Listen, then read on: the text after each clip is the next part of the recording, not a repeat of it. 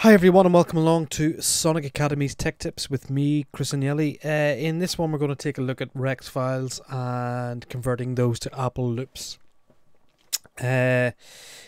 If you have a bunch of Rex files on your hard drive and stuff, it's kind of easy to convert these to Apple loops to a more native format, meaning that you can flick through them easier. If you have a bunch of Rex files, as you know, you can't kind of play them from your Finder window or search them or tag them. So yeah, bring them in to the Arrange page. Logic can handle Rex files quite well. It can handle them in the track area or via EXS24, and we can then convert those to Apple loops and we can tag them and just make them easier to search and stuff. So let's go to Finder and get a Rex file, and I've got one highlighted here. It's just from our main room house pack, so just drag and drop, and we're presented with this creator box. And now we get a dialog box. So what does it do? Slices my overlap. How should Logic fix this? If you're exporting from Recycle, if you've used it, you know you can have a stretch function on each slice, so you can slightly stretch each slice. So when we slow the loop down, we don't have gaps in between each slice, because the samples will be playing back at normal speed, but the tempo will be slower. So Logic needs to know how to handle these slightly longer slices.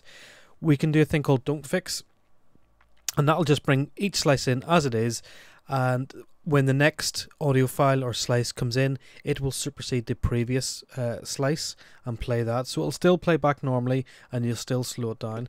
Or we can have crossfades between them. We can add tracks, so it'll add audio 1, audio 2, audio 3, etc.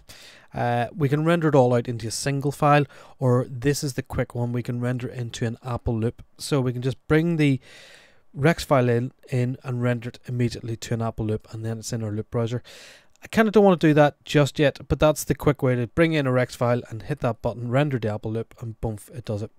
I'm going to hit don't fix, because perhaps we have this loop. And let's open it up because it's in a folder, and you can see these stretch slices here. You can see that they're playing underneath. That is, if we slow the tempo down, you know, we're just now at 92 getting gaps. At normal speed, I think this is probably 128. That's the reason for extending the slices. So let's play this at 128. But say we want to chop things up and, you know, move things about, and we want to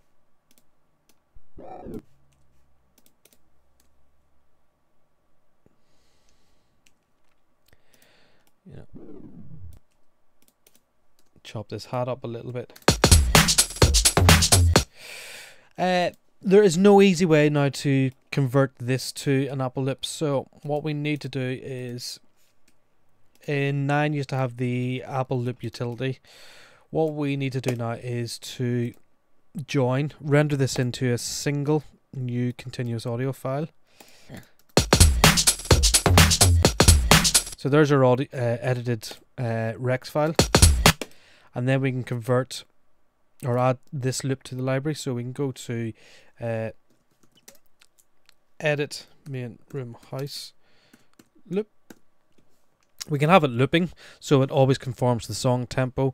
Don't need to worry about scale, genre. It's electronic, it's beats, it's cheerful, it's electric, it's groovy, and it's single. And that's not processed. And we hit create, and now that is converting. Takes a little time for it to go over. Takes a little time for it to go over to the loop. So if we go to our Apple loops, and it'll insert it into my loops, and there we go. There's the, if we delete that, we can now drag and drop our edited Apple loop. So guys, there you go. That's how you can bring Rex files in, convert them quickly to Apple loops, or edit them, join them into a continuous audio file, and then add those to your loop library. So hope you enjoy, and speak to you all very soon.